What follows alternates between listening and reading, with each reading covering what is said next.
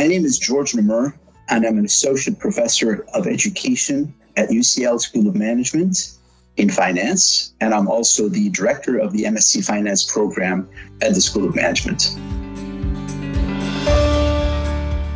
I came across the trading lab at Interactive Brokers about 11 years ago, and it immediately occurred to me that that would be an excellent addition to the course that I was designing.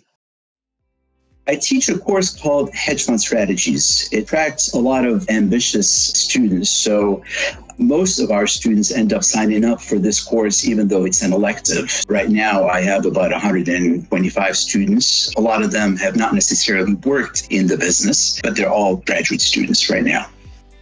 We discuss a great deal of the strategies that different hedge fund managers use to try to generate profits for themselves and their limited partners. But equally as importantly for me, it's important for students to develop a fluency in everything that is financial markets and to develop a hands-on experience in what it's like to be in the market. So beyond theoretical topics that are taught, I want them to feel what it's like to be in the markets, live the markets with the ups and the downs and tracking the profit and loss, getting a sense of the extent to which volatility could affect their performance. To make it even more real, hopefully develop the typical emotions that come with being in the market. So from being excited, almost euphoric on the one end, to being scared and concerned on the other. And the IBKR platform basically makes things real. My students tend to check the platform all the time. They want to see how their investments are panning out. On volatile days, they check them probably a little bit more often than normal, but they are engaged and they want to see how everything moves at the same time. I can think of lots of tools that they used, the probability lab, the risk navigator that gave them a very good sense of risk management and not just of risk measurement. It allowed them to look forward and replicate what a real life risk manager would do in terms of not only, let's say, measuring the VAR of the portfolio or deciding where stop losses should be, but also asking the hard questions that begin with what if? What if you're wrong? What if this happens? What if that happens? So a lot of stories are absolutely remarkable, and I keep marveling at the fact that this all works in part as finding your way, making your way within the complexity of markets and the complexity and sophistication of IBKR's TWS.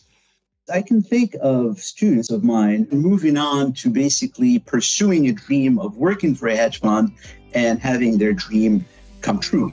I think what helped them the most was how credible they were when A, they asked for an interview with a hedge fund manager, and B, how credible they sounded when they went for the interview.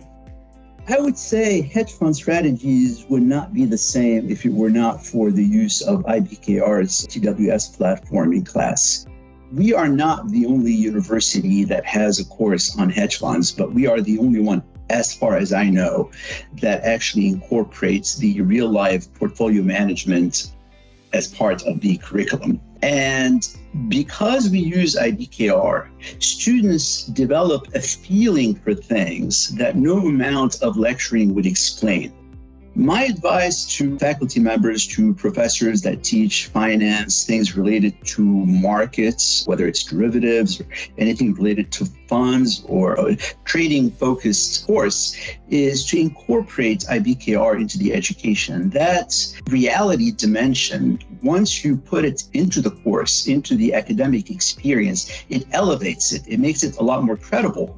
And it gives students a sense that what they're studying is real, right? It's not theoretical. It's something they could use.